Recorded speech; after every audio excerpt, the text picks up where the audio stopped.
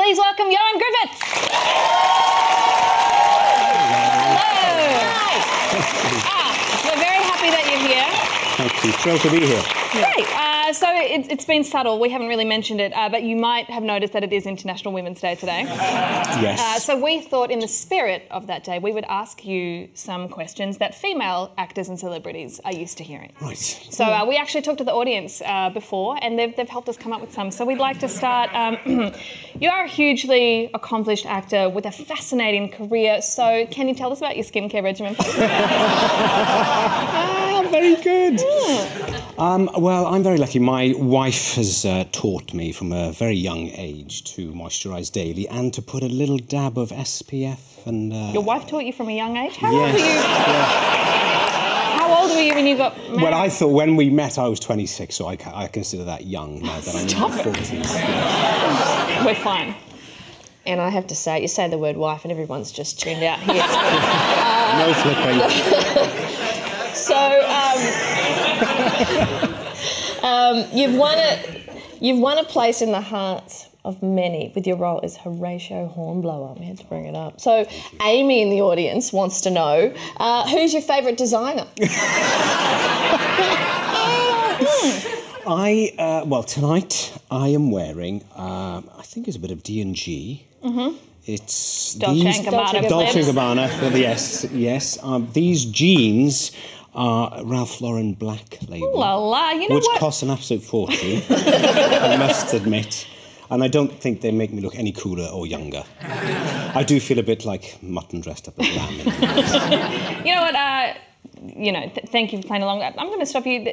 This is not the most interesting television, and it's almost like maybe people shouldn't ask questions of celebrity guests like this. Yeah. Maybe we can ask more meaty questions. Questions that are more So here's relevant. an important question. Your show is called Harrow. Your character is also called Harrow. Coincidence?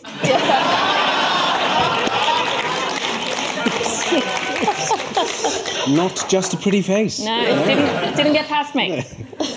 So... Yes, it's true. No, but seriously, your character in the show is a forensic pathologist, Yes. and when I sort of think of forensic pathologist or a crime drama, I kind of think of bleak, cold climates with crappy diner coffee, and this is shot in sweaty, tropical, beautiful Brisbane. What was that like? It was boiling hot. It was wonderful for my skin. Okay. Yes, no moisturising needed. No, it was tremendous, actually. I very foolishly decided that the character would look wonderful in a wax jacket. And, of course, in the sunny climes of Brisbane, Queensland, I was regretting it from the first moment on set. But at least it looked good. Looked good. That's what matters. Yes. Beauty is pain. On this day, the Day of Women. Look, I heard something interesting about you being a blood phobic. I'm a fellow blood phobic, and how the hell do you deal with that on a bloody crime drama? There's blood everywhere, you're feeling sick, what's your process? How do you get over it? I'm hopeless. I'm pathetic.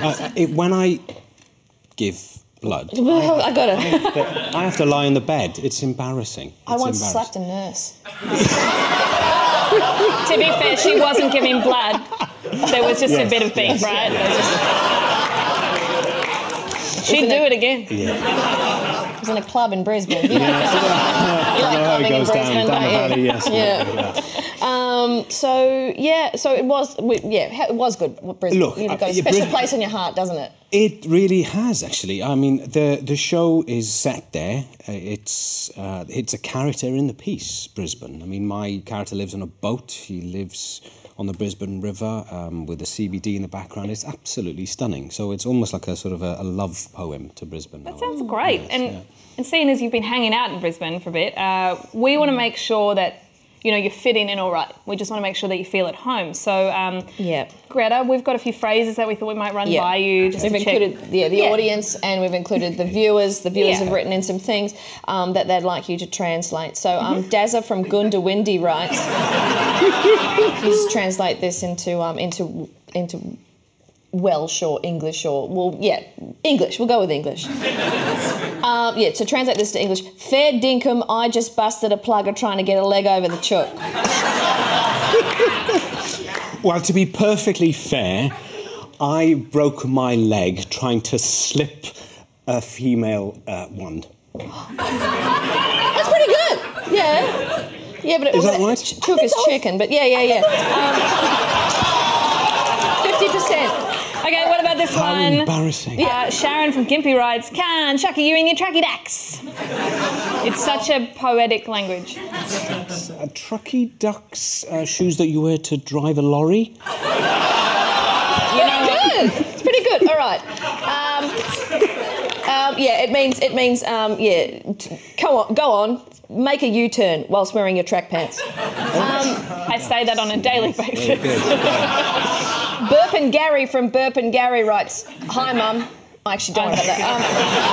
Okay. Look, maybe as a parting thought, you could give us a Welsh phrase. Yeah. May I share my favourite Australian phrase even that I better. learned Okay. on set? And not every Australian that I've met knows this one.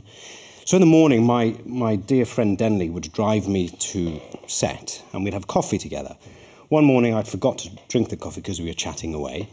And I arrived on set and he said, I said, "Oh, look, my coffee's freezing cold now." And he said, "Don't worry, mate.